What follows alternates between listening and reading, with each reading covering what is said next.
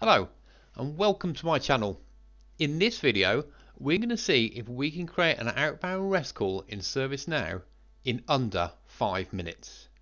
But before we kick off, I want to share some big news, and that is that this week we hit 100 subscribers on the channel, and that's something I didn't think was possible, certainly not this early.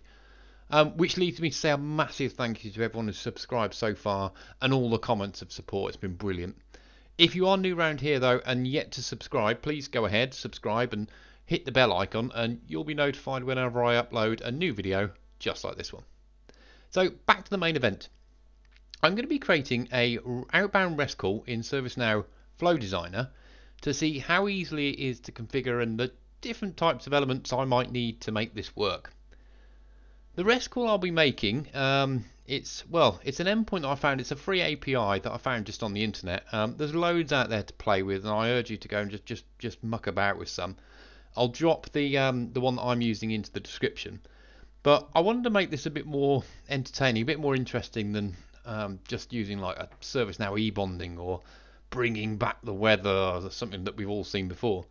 So I'm actually going to try and make ServiceNow funny, which is perhaps a tall order, but I'm going to use an API which, when we call it, it should return us a random dad joke when requested. Who doesn't like dad jokes? Will they actually be funny? Probably not, but we're going to give it a shot. So what elements in ServiceNow are we going to play with to get this thing working? Well, surprisingly, not a lot. So we're going to be using Flow Designer. I've mentioned that. We're going to create an application in the studio, which is in effect our spoke. We're going to use a REST activity within our action. We're also going to use a JSON parse activity within the action that we're going to create. We need to create an ACL. You'll see what that does as we go through the video, but that's really important. We're also going to create a UI action. So it's great us creating this action in Flow Designer, but we want to show that, we want to see it on screen that this API calls work. So what we're going to do is create a UI action on the incident table that when we click it, it's going to call our action that we've created in Flow Designer via script, and it's going to plonk us the joke on screen on the incident form. Why would you do it on the incident form? You probably wouldn't, to be honest with you, but incident is a table that we've all got in our instances, so why not just use it? I could have created something else, but I didn't. So, okay, let's get started. Okay, so let's do this. Let's see if we can make an outbound REST call in Flow Designer and see the results when we click a UI action within 5 minutes. It's going to be very, very tight. We've got our timer, we've got our instance. Let's go. Right, so the first thing we're going to do is go to Studio. So we're going to create an application, which is in effect, it's going to be our spoke. So we're going to call it, we'll call it joke. Well, it doesn't really matter. Spelling doesn't matter now. Okay, that's all we're going to do. Let's go to the application. The first thing we're going to do inside the application is we're going to go straight ahead and we're going to go to Flow Designer and we're going to create our action in Flow Designer. And we're going to call it get. Oh no, why am I doing that? Get joke. Okay. So we don't need any inputs since it's a very, very simple endpoint that we're hitting, and we're going to pick the activity of REST. Now this is great, so we can use connection alias if we wanted to, but this time I'm going to set it all up manually because I've been to their website, the endpoint that I'm using, and I've got all the information I need, so I haven't set up a credential or an alias. So we're going to build it manually. We haven't got a resource path. On the documentation on their website, they tell us that we need to pass in some headers. So one is accept and the other one is user agent. It doesn't really matter, we're just going to call it user or me get joke app. User agent is just something they want us to send them so they know where it's coming from. Okay, so we've got our endpoint, we've got our method, we've got our headers. Next thing we need to do is we need to do something with the response that's coming back. Now ServiceNow has given us this JSON parser activity which we're going to use, which is great because it allows us to put the response body, which I have already got here. We can put that here, paste our little sample, and then we can click generate target. And what that does is that creates the structure on the right hand side for us, so we know what variable or what the variable types are. We're nearly at 2 minutes. Okay, so now we need to go to outputs, and we need to give this activity an output which we can then consume. So we're going to call it result. What has it done that? Result. And the type is an object, since that's what is on the JSON parse step. It's an object here. Root is an object, and I want to get an all object, the whole object. So I'm going to do this. We're going to do that. We're going to save. Oh, was that a good idea to save? Next thing we need to do is we need to make sure, and this is crucial, need to make sure, because we're going to run this via a script and not via a flow or a subflow, we need to make sure that this is accessible and it's client callable. So we need to go to manage security. But before that, we need to set up an ACL. So we're going to go here. We're going to set up an access control. Now this bit again is quite important, and it can catch you out. So we need to create an access control on client callable flow object. I'm going to give it a name of call action.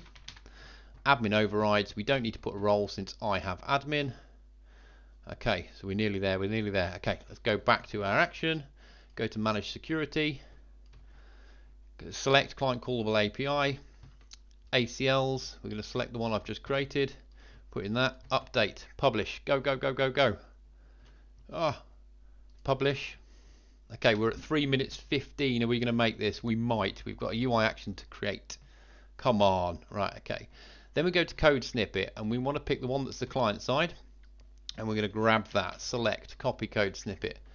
Back over to our application, we're going to create UI action. We're going to do this. Oh, it's going to be very, very tight. Right, UI action, we're going to call it get joke. We're going to do it on the incident table because why not? We need to make it client callable, make it a form button. We're going to say on click get joke. Okay, don't let me down. Function get joke. Okay, and then that's where I paste in the information that I had before, but I'm going to remove these bits so it's not self-invoking, and it gives us this little red token error. We've got 50 seconds left, so we just need to resolve that by removing that there and doing that. Now we need to put the outputs on the form, so we're going to do a G form. What should we do? Add info message. Add info message, and we're going to make the info message result dot joke. So the object that we're getting back from the script is result, and the attribute within the object is called joke, since that's the joke itself. Stop the clock. Was that fair to stop the clock? I hadn't saved. We'll save. So 4 minutes 41 seconds. Has this worked? We haven't tested it at all. So let's head over to an incident, and let's just pick one. We should have our UI action. Oh, thank God we have. So if we click this now, he says, fingers crossed. Come on. Oh, excellent. Right, why did the miner get fired from his job? He took it for granted. Right, very funny. Right, should we just, let's roll the dice once more. Let's give it another shot. We're waiting for the return journey and the promise to come back. What's the next joke? The other day my wife asked me to pass her lipstick, but I accidentally passed her a glue stick. She still isn't talking to me. Ha ha ha. Right, I think let's be fair, the jokes aren't great, right? But I guess what I wanted to do is prove the fact that it doesn't take a lot of time to set up a REST call in ServiceNow, and certainly not one using Flow Designer. And I wanted to show you a few different concepts, which I guess what we can do now is we'll step back through what I've done a tiny bit slower, just so I can point out the bits that I think are important. Okay, so let's have a look what we did. So we created an application, and then we put our Flow Designer action in that. Well, why did we do that? Well, we did that because effectively what we've done is created our own spoke. So if we wanted to create any more actions for this joke application, then they would all sit within the spoke of joke or get joke, whatever I call the application. And that's why we did that.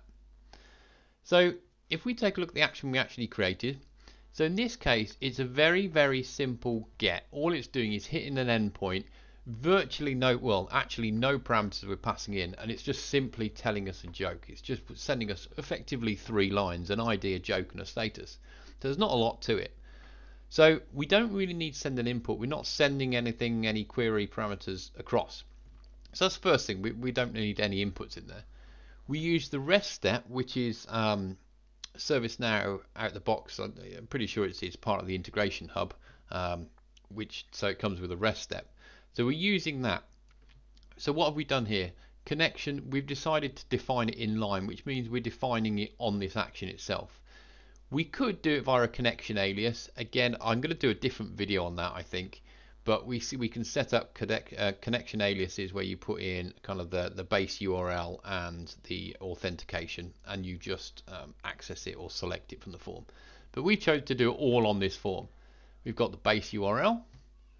We've got no resource path because it's very, very simple. We're building it manually. Here's the method. Again, we could play with these, but this is a simple get. We're using the headers that they've told us, or that website told me to use. We're not touching anything else. We could do retry policies, or we could save the response as attachment. We've not bothered. The other action I wanted to bring to your attention is the JSON parse step. Now this is really, really useful. What I could have done is not bothered with the JSON parse step and just output the response object as a string, and then handled that within the client script if I wanted to. I could have passed that as a JSON parsed that and got at the particular joke attribute. But I wanted to show you this. This is really, really useful, and it gets a lot more useful when you've got more objects or more attributes within the response body coming back.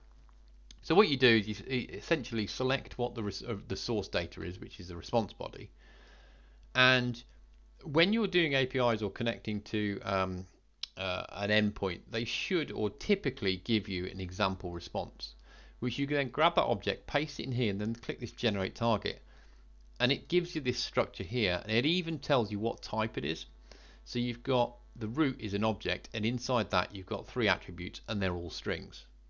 Okay, and that's what they look like: status, joke, ID. So then what we do in the app output is we map our output. So we created it, called it result. We mapped that to this here, so this thing. So we said output is equal to root, which means that when we're calling this action, we've got access to all this response body in the type of an object. If you look here, it's type of an object. Okay, so it's already done that for us. So the REST step and the JSON parse step are things that I wanted to call out. The other thing, the other 2 things I wanted to call out is when we can click code snippet, so you don't have to run a flow or a subflow to invoke an action. You can do it via a script, via a business rule, a script include, or you can do it via a client script, or even a UI action like we did. Now at the top here you've got different types or different code snippets to use, server or client. Now when you click client, it's going to say a little message along the top to say make sure this action is client callable. So just like a script include, you got that little tick box. We need to do the similar thing for here as well, and it'll give you the code snippet. And this bit's the interesting bit. Results. So this is the outputs. So had I put more outputs in there, it would have given me more outputs to play with here. Now when I access this from the UI script, or the UI action, sorry, it's this bit is the result that I want to get and put on screen. Now I know that's a type of object because it's telling me a type of object, and I also know that joke is what I want to access, the attribute of joke. So we've got a response object and an attribute with inside that called joke, and that's what I've got. So in order to make this client callable, what you need to do, and this, just be aware of this, is click on manage security, and we get this client make or callable by client API, and that needs to be selected. And what you need to do is create an ACL, just like we did here, which then we can apply to that, which means this person or this role has access to invoke this action via a client-side script. Now I selected admin overrides. Again, we could do that and then we could put a specific role in. So if you wanted to invoke an action in Flow Designer via a UI action, but only wanted certain people to do that, you could do that at the UI action level to say that only these people can see the UI action, but you could equally do it here as well. So you can see only these people with the role can has got access to this ACL and therefore can invoke it. Okay, and that's really important to do as well. Then last but not least, we've got the UI action. So if we look here, again, I was very fast. I might have done this slightly differently, but I simply just used the script. I had to tidy it up a little bit. I think there might be a tiny bit of a bug there actually, if I'm being honest. When you have to move, if you remember, it looked like this, and I just had to move that to there. Okay. And this here, this is where this is what I was talking about before, is where I'm getting the object dot attribute, and that's what we want to display. Okay, so there we have it. We have managed to make ServiceNow funny in under 5 minutes. We've done it using Flow Designer. We've created an action with REST and the JSON Parser, and we've used it and we've called it via a script via the UI action to present that on screen.